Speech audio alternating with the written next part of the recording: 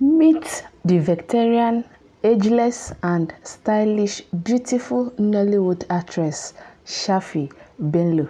Hi guys, welcome back. If you are tuning in for the first time, hit the subscribe button and thank you to my returning and amazing subscribers. I'll talk about Shaffy Bello's biography, ex-husband and kids. Please don't go anywhere, you'll hear it yourself. Shaffy was born on the 9th of October 1970 in Nigeria. She is a nephew to Sei Sodimu, a Nigerian singer and songwriter. Her early life. She grew up in the United States where she completed her primary and secondary education. She moved to the US in 1987 at the age of 13. She returned to Nigeria in 2009 and established herself in the entertainment sector. Career. Her first major film was Eti Keta, a Yoruba film. In 2012, she starred as Joan Lawson in the TV series titled Tinsel and also as Adesuwa in Taste of Love. She has featured in several English and Yoruba movies. She has acted in several movies which include The Score, Tinsel, When Love Happens, The Men's Club, Fishbone, and Chief Daddy, Ovi's Voice, and much more other films. Marriage. She is a mother of 2 children. She divorced her husband just for her personal and children's sake.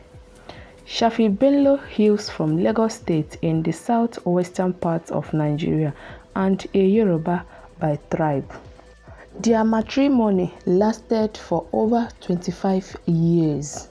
Her children's name is Ashley and Ashton Akirimisi, a boy and a girl. Husband. Shaffy presently does not have a husband. She was married to Mr. Akirimisi, but they are no longer together. The marriage produced 2 children. Her social media handle. She is an active user of the internet. Her Instagram handle is I am Shaffy Bello with more than 789,000 followers, and her Twitter handle is Shaffy B. Awards and nomination. Shaffy Bello has, in the course of her acting career, earned a nomination for Best Lead Actress English at the 2012 edition of Best of Nollywood Awards. Networth. She has an estimated net worth of $700,000 US. Reason for her divorce. In an interview with Jude, she said, and I quote, "I left my husband because he allowed me. We divorced 5 years ago when I was 45 now, and I'm 50 plus, and that was a huge sacrifice. He is a good man and father to the children. The distance affected us. Long distance relationship was difficult, but I know I wanted this. If I go back, it will be too much of a sacrifice. I wouldn't be myself, and at some point I will resent him, so I had to focus on what I wanted. I don't regret the decision I took."